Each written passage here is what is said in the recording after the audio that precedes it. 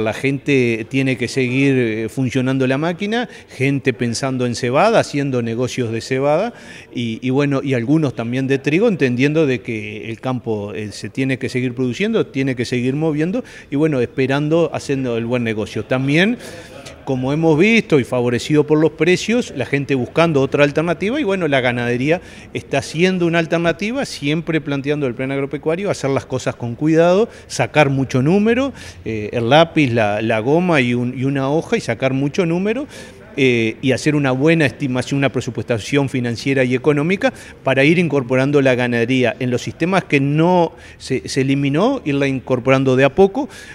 por diferentes motivos, por la parte económica, financiera y también para ir aprendiendo de nuevo donde muchas veces no tenemos personal, pero se puede hacer. Y bueno, por supuesto, es más fácil los sistemas que nunca abandonaron la ganadería, eso se recuperan mucho más rápido porque nunca perdieron el ejercicio. Y bueno,